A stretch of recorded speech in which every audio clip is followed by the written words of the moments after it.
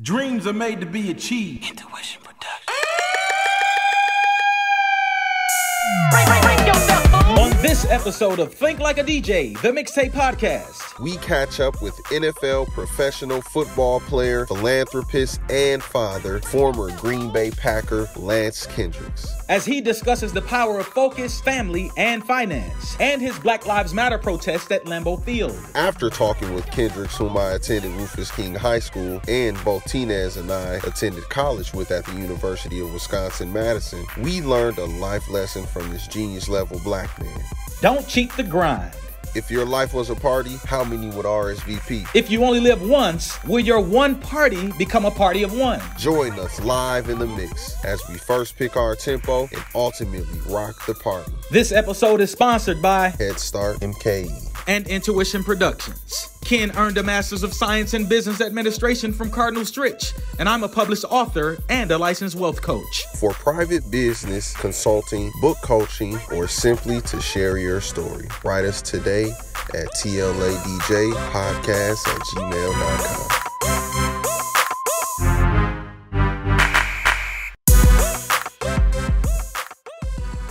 Man, I appreciate you guys having me. I've known you guys forever, man, so it's good to catch up and talk to you guys. I guess I can start with, growing up in Milwaukee on the north side, right off of Congress. I had three older brothers. I have three older brothers. I was raised in a household with mom and dad. And, I did have friends who were raised in a household with either just mom or dad. So I understand what a lot of my peers had to go through growing up.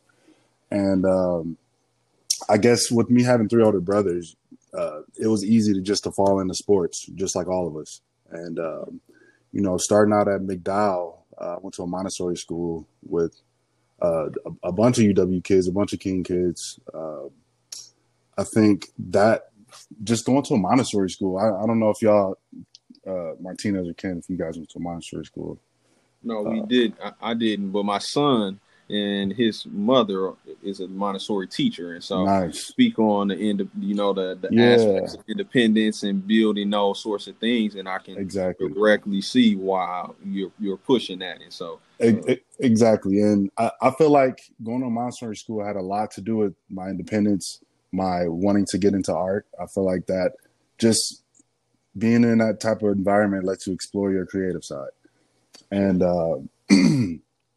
so that's kind of where the art came into play. And then obviously just being on the playground with the kids and shooting the football around, I kind of always gravitated towards football for whatever reason. Like growing up in Milwaukee, everybody hoops, which is great. Like we all hoop, but for whatever reason, I just gravitated towards the football. So I started out in flag football when I was a kid, and I think by the time I was 13, we were doing contact tackle football. I'm trying to think of the park that we used to play football at. I can't think of the name of it right now. But those were the humble beginnings for you. Yeah. Nothing humble beginnings. But yeah, but then I guess fast forward, I get to King, and I meet guys like you, Ken, and guys like Randy who are smart, not only smart, but they're athletic and artistic. So it's like, oh shit, there's some people like me around. So yeah, it's just and I think what I really liked about King was it was such a melting pot of just kind of everybody. So you kind of got that culture of just everything all in one. You got the academics, and then we had obviously a great basketball team with guys there, and football and track were kind of whatever, but we went to a great school with like great people, and I think that really helped shape like who I am, man. Like just having those great teachers, and what was her name? Dude, we had so many good teachers. I can't even think of what our football coach, Ken. What was his wife's name? Mr. They both coached there. You probably don't know. I can't put you on the spot. Yeah, don't put me on the spot. We're too many. But anyway, we're a few years removed. Yeah. But I don't want to stretch it too long. But I think I think just growing up in a household with both parents, and I saw that my parents worked really hard.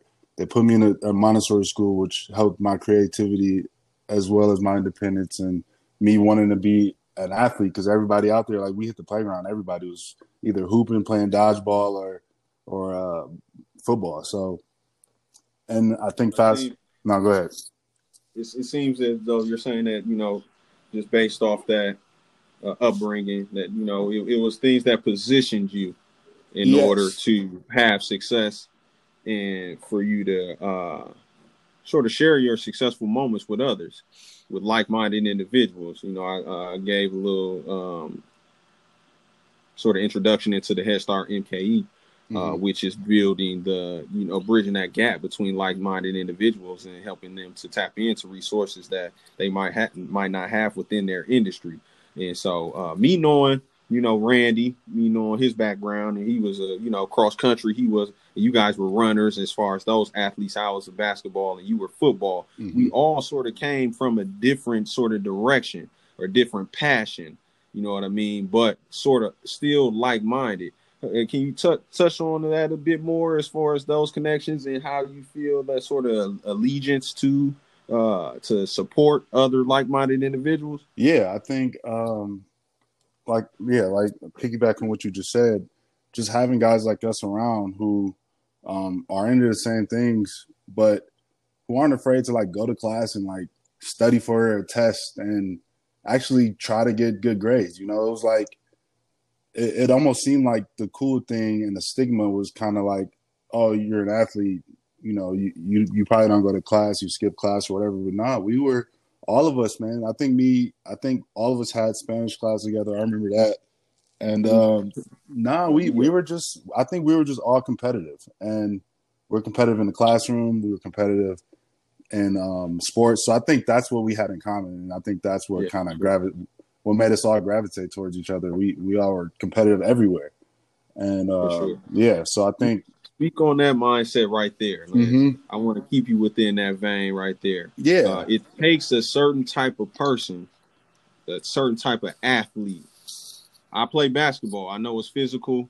I know we get bumped. I know we get bruised. I know. Just speak on the competitive nature that it takes to go from, you know, high school athlete to college athlete and star to the professional level, and the sort of focus, the competitiveness, because these are all skills that can easily translate in the business realm. Yep. You know what I mean? Or entrepreneurial realm, or just professional. And so continue just to speak on that if you don't mind. No, I think you hit a couple of the words. I think one of the words is focus.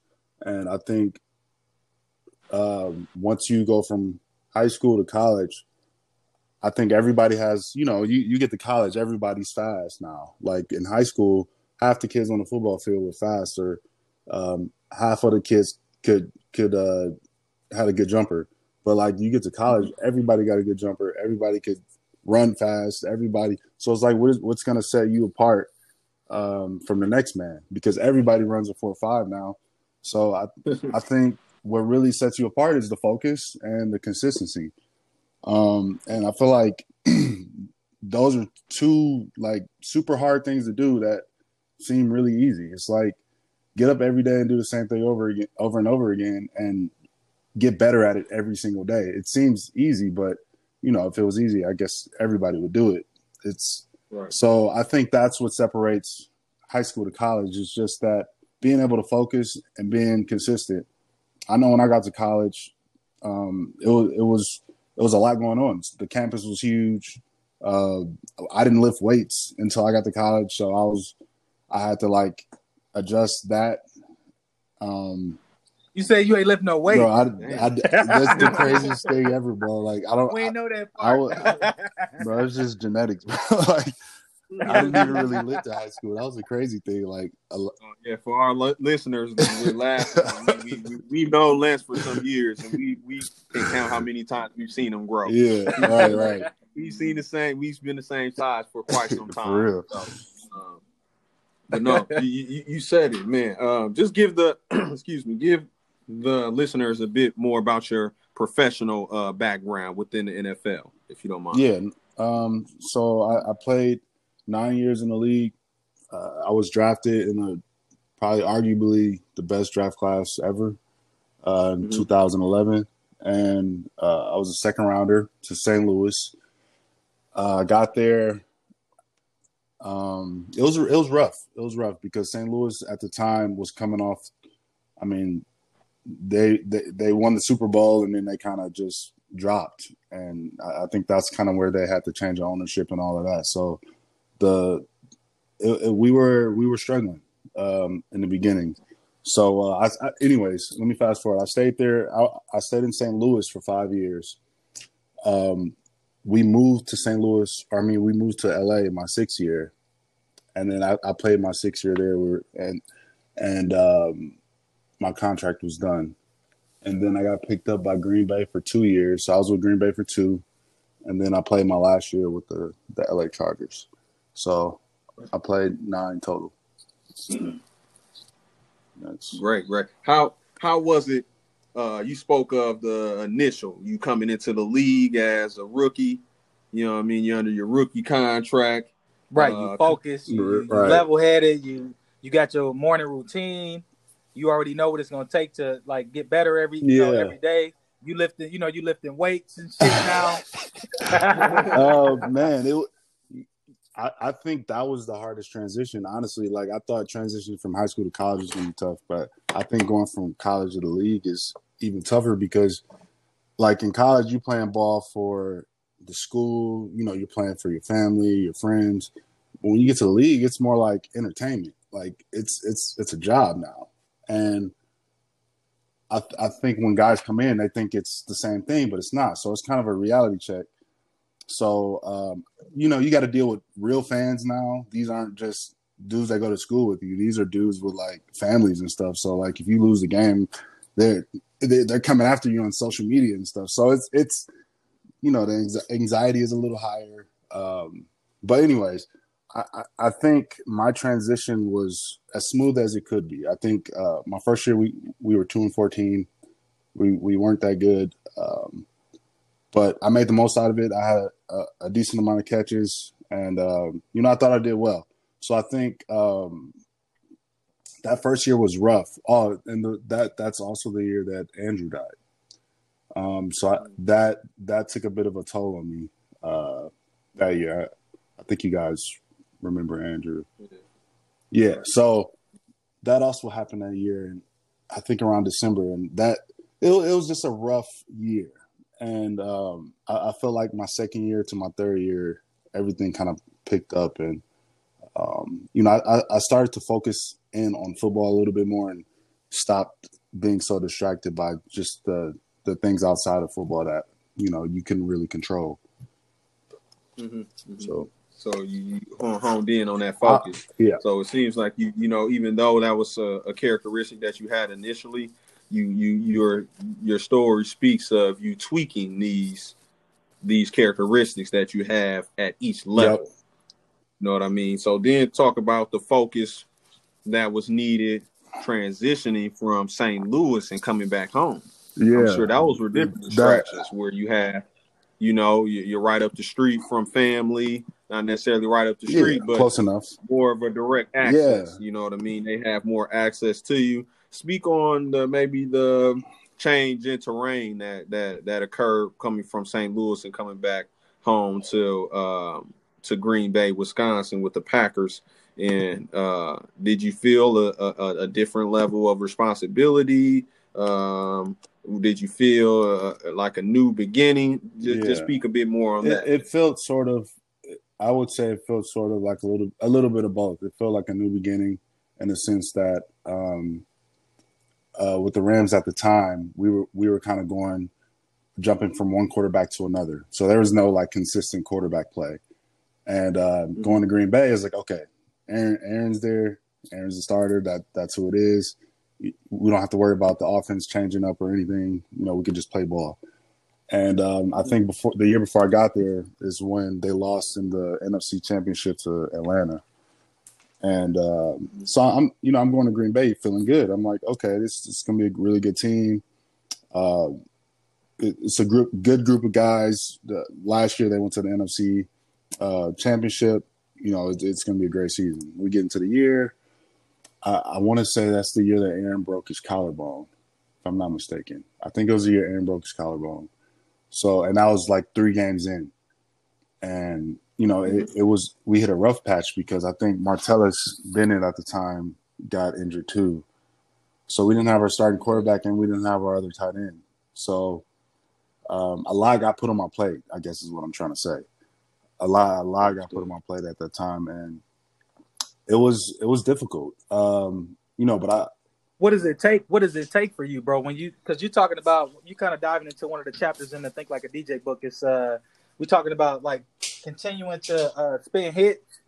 It's chapter 5 in the book. Keep spinning hits. When you kind of already made a decision in your mind, where you picked your tempo, you dropped your first record, you just kind of, you know, feeling the beat, like you were down, like you said, you got kind of felt your beat kind of down in St. Louis, kind of getting your feet up under you. You get back up here and, you know, things start to shift and change and you kind of spinning hits and you got it going, but you got to constantly trust yourself. You got to kind of ride the wave, radically trust who you are, and then continuing to spin hits in the space of lack and still have abundance. What is that really? Where did you reach? What place did you have to go to find that wherewithal to continue to keep spinning hits when you're in the mix and things are shifting and changing and you troubleshooting while you actually on the field? Right. Man, I think when a lot of stuff, a lot of just pressure and a lot of things get put on your plate as a player, it's hard to get into a flow, into like a game rhythm, a game flow, kind of like what you're talking about, getting into that rhythm and just riding that wave.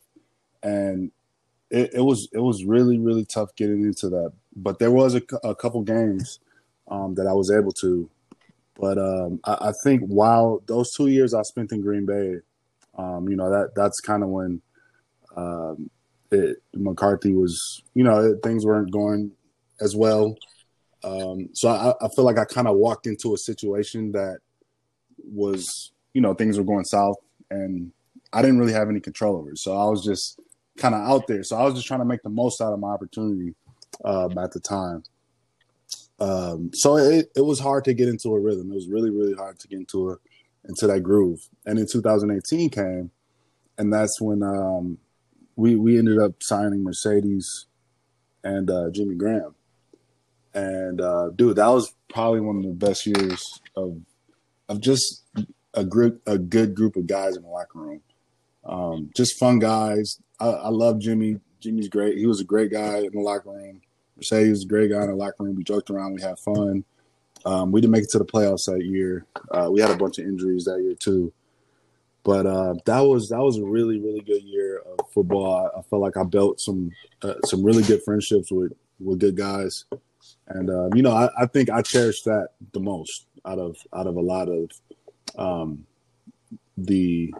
would say I didn't have that much success in the league. Like I didn't go to the playoffs. So the things I cherish. But you stick with it, bro. It seems like you got to stick to itness. You stick with it through adversity. And that's where we are right now in society. It's a lot of young folks of color, young black people, young people that are kind of just having to stick with the mix. You know, continue to keep on blending songs together and make a tapestry from different songs. It may be 30 seconds of this record. It may be 15 seconds of this record. That's something that I've always admired about you is your ability to lock in when it gets tough. I remember when you did you break your leg or your arm or something? You was still on the you was out on the moped cutting. You came to cut my hair in the winter. I thought I was coming to you. I think I broke your crib, yeah, but you broke, I broke a bone in my leg or something. And that's crazy. Dude, yeah, man, I was dedicated. I mean, we were all hustlers, but that was my hustle. Where do you think you get that from? Does that come from your dad? Is that coming from your mom? Is that something that's, because I think that's one thing that all of us that admire you, we know that about you, that you have this ability to like tap into another dimension of commitment. Where do you get that from? When it get worse, you seem like you get better. I think honestly, my mom, dude. I think there was a time when I was younger when my dad got really sick and he couldn't work and he couldn't get benefits either. So because he was in like a gray area of like the insurance. So my mom had to work overtime. And I think I saw her step up to the plate and just take over and kind of take over the household and make sure all the bills were paid, make sure we were good. And I saw that, and I feel like I kind of took that and ran with it.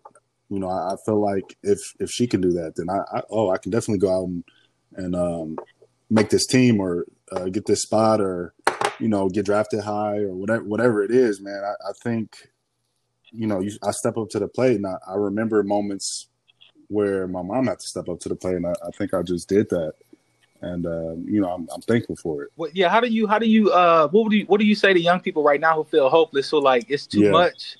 It's too much for me to try to push ahead. You know, they look at you know, they all in God business and other people business, what other people got going on, and then what gifts and talents they may not have that God gave another person that they weren't naturally born with. What do you say to a young man or a young woman that wants to reach a heights of success and impact in the culture? You know, what do they need to do? What do they need to key into? What do they need to tap into in order to transcend and get to another level of impact and really just fulfillment in their own lives? What do they need to? I think they need to stay in their lane, whatever their lane is. I think they need to stay in it and not do what's popular or do what's a trend. I think originality comes from staying in your lane and doing what you think is right for you. Like, you know, back in high school, it wasn't really cool to like be an artist per se, like to draw or go to art class, but I like doing it and I was good at it. Ken liked doing it. He was good at it. And we kind of just made it cool. I guess like we just did it. Just been speaking on like I've seen the parallel between the initial team that you started on with you, mom, dad, your brothers. Yeah. You know, transitioning to, you know, your team your team at Rufus King, then, you know, transitioning to college, to the St. Louis Rams, to the Packers. So you've been on multiple teams. Yep. Speak to me more about, you know, how you feel a team aspect or being directly connected to like-minded individuals, or just that role that team has played in your life for me, Lance. I think being on a team, the number one thing that stands out to me is accountability. I feel like being on a team forces you to be accountable. So if, we don't really need examples, but accountability is the most important thing. You know, if we drop a ball or if we false start, any of those things that hinder the team, you know, it hurts everybody. And I think that's one thing that I did love about football that, you know, you can take with you through life is it's the ultimate team sport. You got to be held accountable for everything you do wrong or right. Like if you do anything right, you know, you're the guy that helped build that team up to win. So just holding yourself accountable, showing up, being there, having good energy. I think that gets looked over a lot, just being positive and, being a good team player, man. Like the stronger you are as an individual, the stronger the team is.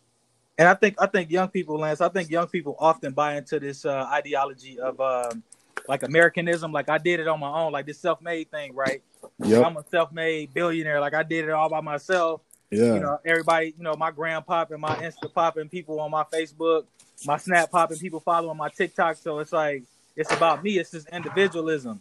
In the book, Think Like a DJ, we talk about the concept of a dream circle, of getting into a heroic state. You know, that state where you feel like us right now, we ain't seen each other, we haven't talked in years, but it feel like family. You know what I mean? Exactly. So when you tap into the accountability for a young person, you were kind of going there telling young people to stay in their lane and focus on accountability. How can a young person, how can accountability impact a young person's life? What did accountability do for you? And, you know, what can you say accountability can potentially do for a young person if they look at themselves, take an honest inventory of the character that they have within, and then find things that are not there, and then try to weave it into who they are? Because you were destined for the NFL back in high school. Yeah. So you had to, you know, pull more things towards you and create a more heroic state and pull more people in your network, fearlessly network, pull guys into your dream circle and, you know, from your team and be accountable. What is that accountability? What does that really mean to you And how does that translate to young people who need to stay in their own lane? Man, it means a lot. I think accountability is super important. I think one of the things you said is you got to, in order to get to the next level, you can't do it on your own. You do need a team. Essentially, you need a team of people. And I think the most important thing of having the team is instead of just having people, just having influential people or really good people or people that are going to encourage you to stay in your lane and to do the things that you want to do, not do what the trend says do. So I think just having somebody that's like-minded, I'm circling back around to what Ken said now, having people that's like-minded in your circle, that I think that's, and then the next guy is going to be accountable because you could trust him. I think if you have those like-minded people around you, you got guys around you could trust. Now you can play ball. Now you can step back and throw the deep ball, knowing that guy's going to be there. Or if it's about life, if your friend's supposed to pick you up at 5, he's there at 5 and not 5:30 or whatever it is. Like, it seems to me, not to cut you off, that accountability is sort of the younger brother of trust.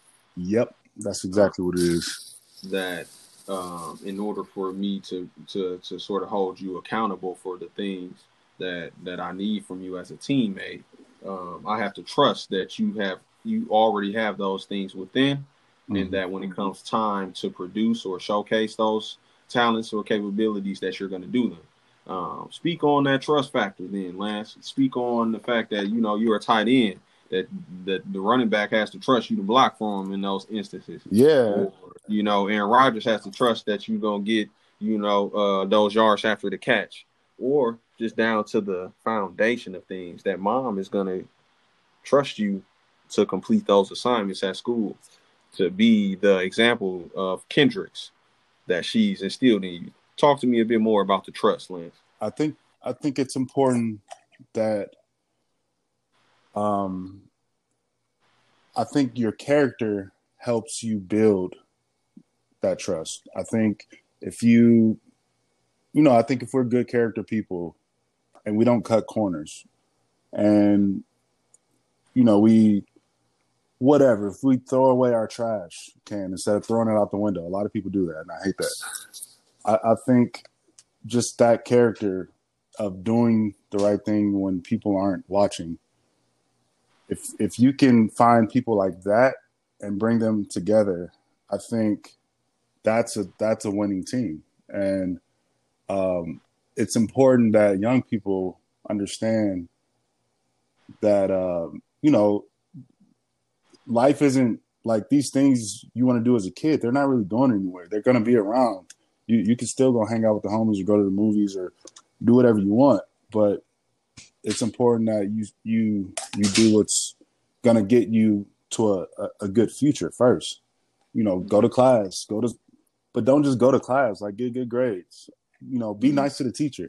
Just stuff that doesn't really take a lot of extra effort, but just doing it and making sure that when people look at you, they don't think negatively. They think good things. And so a self check. Yeah, a self check. Start with me first. First. I have to be accountable and take responsibility for the things within my grasp. Yep. Within the things that I can change. That's what you're saying to us, Lance. That's what I'm saying, man. It starts within. It starts with you, and then you find people like you, and then and now you got a team of people that you can trust. And I don't think it's not that. It's nothing more than that. One of my most favorite parts of our conversation with Lance was when he talked about trusting your vision. When he said, don't expect people to believe in your vision because they can't see your vision. He knew as a young boy that he was going to the NFL. He knew he had to put the work in, but he knew that he was going. He had the vision for it, although other people may have told him time and time again that he was not going to reach that level of success. As someone who actually played football in high school against Lance Kendricks, I knew back then he was going to the NFL. Ladies and gentlemen, let's get back in the mix.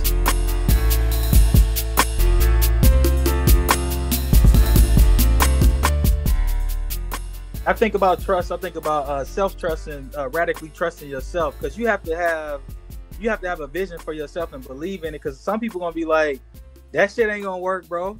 Some people gonna be like, Absolutely. no, that's not for you, or that how many young aspiring athletes here that the statistics, the stats about 1 in X amount of people make it. Yep. You didn't, from your side of the table.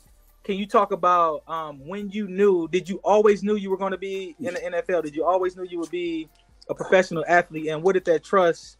What did that really feel like? That radical trust in yourself? Yeah. Was it? Did you run up against people saying, no, this ain't gonna work? Because when we practiced, I played for Juneau High School, so we practiced for your ass for about a month, and we got our ass blew out. I was a cornerback. And they put me on Lance Kendricks. I ended up on the bench because you got a touchdown. They said, sit your ass on the sideline, bro. You ain't made for this. So I knew your ass. I knew you was on your way. I remember we that. had to practice for you for a month. Right. But from your side of the table, did you already radically and always trust yourself? When did you know that you were going to be an NFL professional athlete? Honestly, I felt like I knew as a kid. I felt like I knew when I was like 10 or 11. And the only reason I felt that way is because I knew that at such a young age, I knew that if I wanted to get that far, I had to put in the work. And it's literally as simple as that. It's like, if you want to do something, if you want to be this, cool. If you want to be the doctor, cool. You can be a doctor, but you got to put in the work. And I remember being with the Patriots and Bill Belichick. We were in a meeting, and he had Randy Moss come speak to the team that day. And dude, that was. Come on, I know you were salivating. Oh my God, that was probably one of the best speeches I've ever heard. Man, but one thing Bill said before, all cash, homie. Straight cash, homie. Straight cash, homie. But Bill, I remember he said something that day. He was like, "You can't cheat the grind." He was like, "We won a Super Bowl last year, so what? We have to start all over again." And it's such a championship mentality, man. Like, he's right. Like, if you want to get that far, you got to do the work. You got to put the work in. Like, you can't cheat it. And you got to realize that I can still do the things that I want to do. I just have to have my priorities in order. And I have to do the things that are important first. And once I knock these important things out, you can do whatever you want to do. If you want to play video games for the next 3 hours, you can. But it's like, you got to put the work in first and then go do whatever you want. But so, I mean, I hear that I'm just getting a feel that you committed early to hard work and to the vision that you had in your mind that no matter what, that you were going to get to that point, to that achievable point of becoming an NFL athlete. Just speak on that commitment early. Yeah. I know the first step of things like the DJ is picking the tempo and understanding that vision, understanding your dream. I know you already sort of gave us a bit in regards to that, but the thing that really resonates and that I really want you to speak on a bit more is just the commitment, because you have your terrain didn't necessarily change. The elevation or the expectation did. Yeah. So then how can we talk about, or how can we further express to us about that commitment that it took, you know what I mean, to your initial vision? I think you got to make it a lifestyle. You have to live that way. You have to, kind of like Kobe, like when he was a kid, he lived and breathed basketball.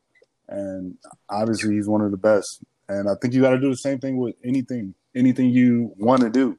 And I think with football and with track, like, I just made it a lifestyle. I knew I had to go to track practice. I knew I had to go to football practice. And I didn't skip. Like, a lot of guys would just not show up. And it's like, why wouldn't you show up? Like, at the end of the day, you got to run on Saturday. And if you lose, you got to remember that you didn't show up. It's like, don't bite yourself in the ass before you even get to the finish line. Like, put the work in and then take the test. And if you ace the test, you're going to be like, hell yeah, I put the work in. But if you don't ace the test, it's like, damn, I got to work harder. And then you work harder and then eventually you ace it. So I think it's literally just putting the work in. It's not cheating the grind. And it's weird to have that mentality at such a young age. But I think if you're a competitive kid and you like doing that type of stuff, you know, being on the field or being on the court, you know, if it's like if you really care about it that much, and if you really, really want to go to the next level, you can get there. You just those people who are competitors, they understand what you're talking about right now. I cried about losing our contest to my brother when we had cross competition. So, like, you know what I mean? Just the competitor in you it'll spark some type of flame fire within you. I'm hung on this. You can't cheat the grind mentality, as well as the parallel between the commitment that it takes, or that in order to reach those Bill Belichick rings, those Tom Brady situations where you are, you know, in the upper echelons, the grind that you spoke of, Lance, and then that parallel that you talked about with Kobe Bryant. Athletes keep in touch with athletes. Athletes pay attention to different athletes, no matter if you're a football player, basketball player. Speak to me, Lance, a bit more about the responsibility of an athlete. Yeah. Do you feel a responsibility as a sort of influencer, as a leader, as someone who's in the public eye to, you know, keep your face clean, keep your boogers out your eyes, and not only that, but to be able to speak, you know what I mean, intellectually about the Black Lives Matter movement, to take a stand about, you know, things that are occurring within, you know, our communities right now, and we just speak a bit more on that. I think we it's such a, because I feel like you can take it both ways. I feel like on one side, you know, at the end of the day, this is our profession, and we shouldn't necessarily have to speak on social injustices if we don't want to. But at the same time, it's like you have a platform and you might as well. So I think a lot of guys, and I remember I sat for an anthem in Green Bay, and just because I didn't like what Trump was saying at the time, I think he was telling us sons of bitches to stand up for the anthem or something. And he was treating Puerto Rico like it was not affiliated with the states at the time. He was doing a bunch of stuff that was crazy. But I think no matter who you're in front of, no matter what, I remember when I sat for the anthem and just looking around and just seeing how many people were just so like what are they doing? But it's like, you know, you got to open your eyes. Like, somebody has to do it to open their eyes. It's like, it has to be done. What sort of mindset did you have before that? Coming into it, was that a thing? Okay, you know, I heard Trump on Saturday. Kind of. You know what I mean? I already made my mind up Saturday night. I'm going into Sunday with this. Was this just off the cuff? No. Was this a sort of collaborative, you know what I mean, idea between you and a few players, or what? Kevin King, he's the corner for the Packers. He wanted to do it. He was kind of feeling that way all week, like that week leading up to that game. I forget what game it was. And Martellus, he was like, if you do it, I'm gonna do it. And I was like, I don't know if I'm gonna do it. I'm gonna think about it. So for me, it was. And was it just you three? Yeah, it was just us three. But it was for sure. It's a picture too, huh? Yep. For sure, I've seen that picture. For sure. Yeah, and it's for me. I was standing up, and I kind of wanted to sit down. I was like, I'm like, man, like I feel y'all. Like I feel your pain. Like I really do. And I know a lot of people didn't want to do it because, one, we're in Green Bay, and it, you know, that's nobody in that stadium is really going to be on our side with that, if we're being honest. So it took a lot of courage, and it took a lot of understanding. And the president, I thought the president of the Packers, Murphy, I thought he did a great job of coming to us and saying, you know, what can we do as an organization? And he decided to give $250K to underprivileged organizations in the state of Wisconsin. And I was able to, and you split it up in 5 ways. So each organization got $50K. And I was able to get the Sherman Phoenix on that ballot of organizations. So I was able to get the Packers to donate the money, which, I'm really proud of. I thought that.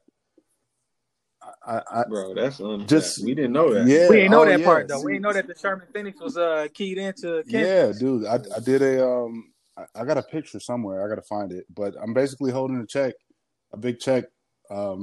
It's at the Packers stadium. I'm holding a big check with the Sherman Phoenix owners, and we were able to get them $50K, and then I donated $5K, and the league matched my donation of $5K. So.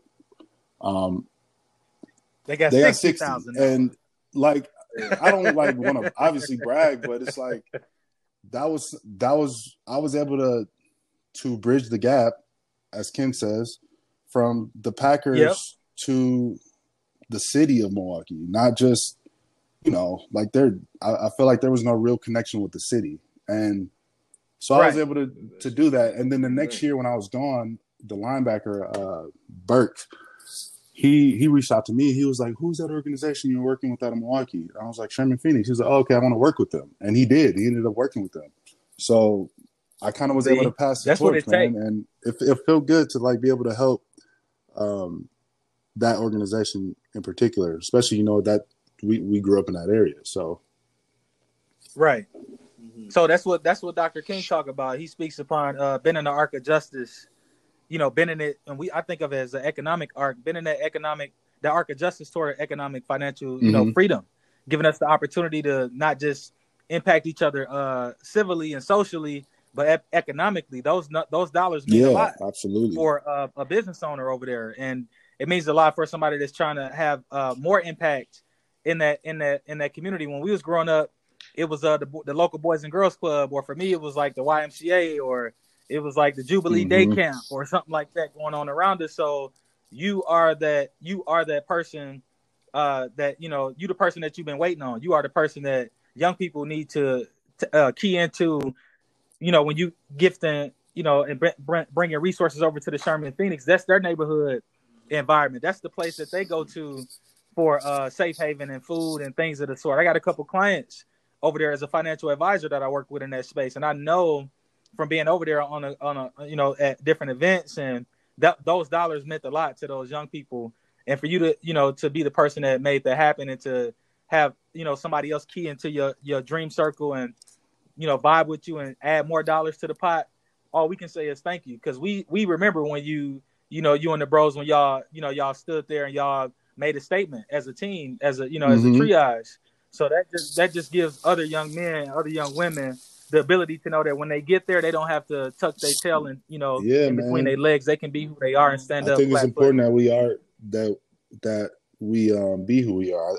That's why I really like that the NBA allows the players to use their platform to really speak up and kind of make decisions for themselves as individuals and as teams and as an organization. I think that they do well with being able to letting the players just kind of spread the word and do it peacefully, Yeah, bro. No, we thank you for stepping into that, because like you said, you could choose to do, you choose your destiny at an accomplished level in a professional sport. You choose your destiny, and you chose to stand up for a cause that you believed in, and you partnered with others around you. So I wanted to ask you really quick, of the 7 steps that are, in the Think Like a DJ book, of the 7 steps that we talk about, that you actually need to tap into to key yourself into a higher frequency and go from poverty to prosperity, a mindset of lack into a mindset of abundance. Of those 7 steps, were there any one, or was there any particular one or two that stuck with you when we talking about picking a tempo, dropping your first record, feeling the beat? Which of the ones stuck with you the most, and why did they resonate with you? And how is it applicable in your particular industry as a professional I say ride athlete? the wave, because as an athlete, and this goes with life too. I think when you step on the field, or you step in the classroom, you step wherever you step, I think it's important to get into that flow and to feed off your teammates, and to communicate, and to just take it all in. I think that's important. And not to feel so. I don't know. I feel like as Black men, sometimes we tend to feel like too cool to communicate or something, or too cool to, or isolated in our thoughts. Yeah, we just, individualism is like I'm a self-made billionaire. And it's like it's okay to tap into somebody else's energy and feed off of them, and do it with everybody, and to build each other up. I feel like when we were growing up back home, a lot of times it's like people were climbing out of a hole and others were pulling them down just to climb over them, as opposed to helping each other just climb out the hole. And I feel like it could be so much easier if we just help each other, but a lot of times we choose not to. And I don't know, I think it's important to ride the wave, man, to feed off of each other's energy and to stay in that flow. And while you're in that flow state, I think that's where you gain the most knowledge, and you start to learn and you start to appreciate it. I feel like looking back playing 9 years of football, I feel like the thing I appreciate the most is like being in the huddle. And it's being around the guys who were like-minded and the guys who wanted to win and were on the same team. And yeah, man, ride the wave. Ride the wave. Sure. Straight up. No, I appreciate that, bro. What's one thing that you can say that young Black folks can do? I mean, we still all young. We all in our 30s. What's the one thing that you can say that young Black people can do to help push the culture forward? If it was one thing that you would recommend that young people do as they continue to change culture, what's that thing that you believe will actually help them transcend into a higher dimension? I think I know we talked about self-made is, you don't have to be self-made, but just like ownership. I think, yeah. There we go. Yeah, I'm gonna take the alley-oop. Ownership. And if you want to take it another step further, real estate. I think owning property is the best way to solidify your stamp in this country. You own a piece of it. And I think a lot of people growing up in inner cities, they didn't really, we don't learn about this stuff. I wish I learned about this stuff in high school, and we didn't. And man, like Ken, I appreciate what you're doing, because I feel like that's perfect. Like you can bridge that gap, and you can teach a lot of these young kids that.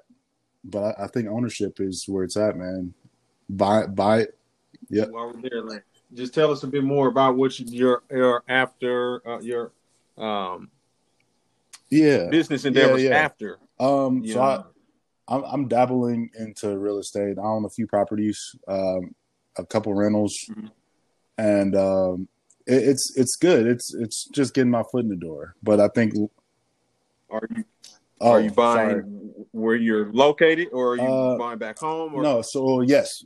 So I have a home in LA where I live.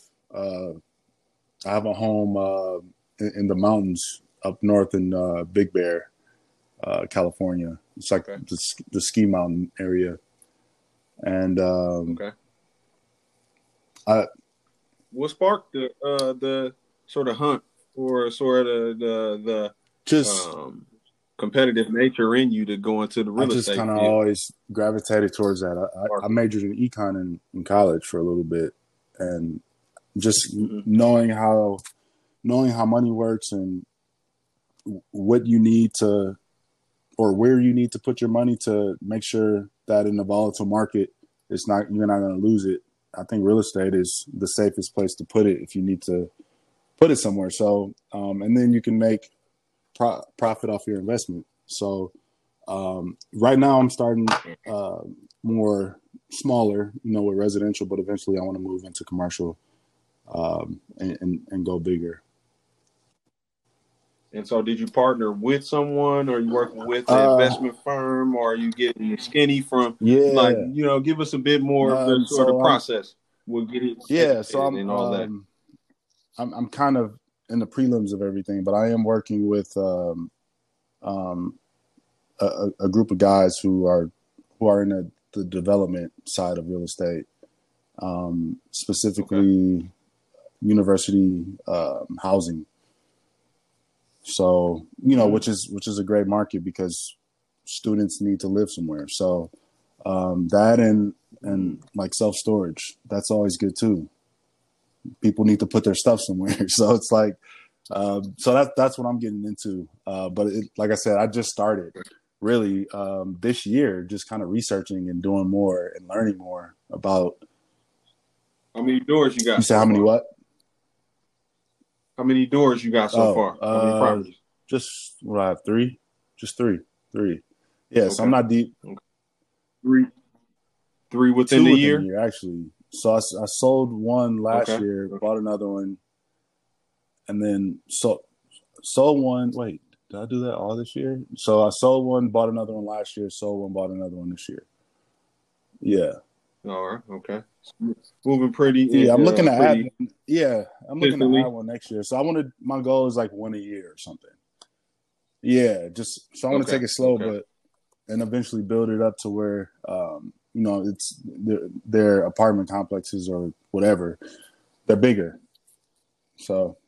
No, for sure. It seems like you're doing some things that are going to ensure that your legacy, as well as your generational wealth, stays within your family, and that you guys have some things to sort of rest your hats on, so to speak. What do you think that we can do as far as Black people within the next 400 years that can sort of position us like you have done for your family? Build up the Black communities. I think Black people buying in their own community and building it up. And I mean, like we said earlier, it starts from within. So it starts from within the community. I think you start with a place like Sherman Phoenix, or Ken, you're about to start your foundation. You start with something like that, and you get the like-minded people and you build around it. And eventually, you created something that's bigger than all of us. And I think the most important thing that always gets left out is eating healthier. Like, we don't eat healthy enough. Like that probably should be like number one. Like, we got to stay alive long enough to even do anything. So just eating healthier and like being mindful of not putting a bunch of trash in your body all the time. Like, I get it. Like, the weekend you want to get it in or whatever, but yeah, man, just taking care of your body. So we got a game that we do, just a rapid response game at the end, and it just taps into sort of the themes and sort of characteristics that we feel to Think Like a DJ podcast are established on. So I'm going to shoot a few to you. Lance, you just let us know what sort of things you think of or associations that you get from these words, okay? First one is Black excellence. Man, just the highest quality of a human being you can be. I think just being a high quality person, high character person. All right, next one is leadership. Earning, I think earning trust, being able to earn others' trust, and being able to steer people in the right direction. All right, and lastly, purpose. I think purpose goes back to staying in your lane. I feel like we all have a starting line. I feel like there's an end line way, way deep that we can't see. And, I think at the end of the day, if we stay in the lane that we want to stay in, I think that end goal, whatever our purpose is, we'll end up reaching it. We still in the mix. What about fulfillment in the mix? What does that sound like to you when you think of fulfillment? Happiness. And security and happiness. Dive into destiny. What does that sound like? Destiny? Did you always predestined destiny? What does that sound like? I think that kind of goes with purpose and fulfillment almost. I think we all have a end goal or an end game, and I think in order to reach your destiny, you got to stay focused and consistent. The last one we're going to shoot at you is financial freedom. Or last two. One. Financial freedom. That one is important. Responsibility. I think we really need to own up to our responsibility. And, if we got debt, let's pay off our debt. Let's not just save our money, but like do it smartly. Let's pay off debt and save money, and not just put it in the bank account, invest it properly. or put it aside to have a down payment for a house, a car. Yeah, you're speaking to what the next one is. Black wealth. What does that say? Just ownership and kinship and just being inseparable. I don't even know if that's a word. I think it is. That boy got them words today. Bro got them words today. How many books you read this week, bro? Right now, actually. I'm reading. Hey, so no, we happy to be here with you, bro. We very proud of you. We stand behind you, bro. We win at your back, never at your face. We always are persistence versus resistance. So when it comes to you, bros, me and Ken and I, as brothers, as a dream circle together, we support you, bro. We root for you. And we thank you for being a part of our show and telling your story and sharing with young people what it means to go to the highest heights. Yeah, professional and I think it's important, real quick, for them to know that it's not a science. It's not magic. It's not nothing that's not attainable. Like, it's all attainable. You just got to be willing to put in the work. You can't cheat the grind. So if you want it, go get it and be a good guy, man. Have good character. Be nice to people. You've spoken on so many great things and so many jewels today, man. I appreciate the wisdom. I appreciate just your story and your experience that you share with us and our listeners, man. Yes, and I want to tell you while you're here, thank you so much, man, for the inspiration that you've given me as a black man to instill those things as far as, black excellence and financial freedom and leadership and purpose into my own children. And so I will be continually rooting for you on in this game of life after, NFL and whatever business endeavors that you seek to embark on. And so, again, like Martinez said, thank you again for your time. Thank you for just sharing those things with us. Right, and we'll be tapped in with you. I appreciate it, guys. Appreciate talking to y'all, boys. Love to you and the family, man. Love, bro. Remember, your life is the party. You are the DJ. Boy, what an episode. I gotta say, I love when Lance talked about, if we, you just got good character, if you're a good character person and you don't cut corners and you do the right thing when people not watching, that's what makes a winning team. I love when he discussed the fundamentals of life and that we actually need to do the things that don't take a lot of effort in order to have boomerang success, which is where you throw out positivity and that karmic energy actually finds you. It comes back and it hits you and slaps you in the mouth like somebody punching a punching bag. So I want my success to slap me in the mouth like Lance Kendricks. I want my success to find me, baby. Tune into the next episode of Think Like a DJ, the Mixtape Podcast. Visit us at www.martinezwhite.com. MartinezWhite. M like money, white like the White House. Or find me on IG at DJ M White or on Twitter at Mr. More Than a DJ, MR More Than a DJ. And find my co-host right on Instagram at Head Start MKE. Think Like a DJ.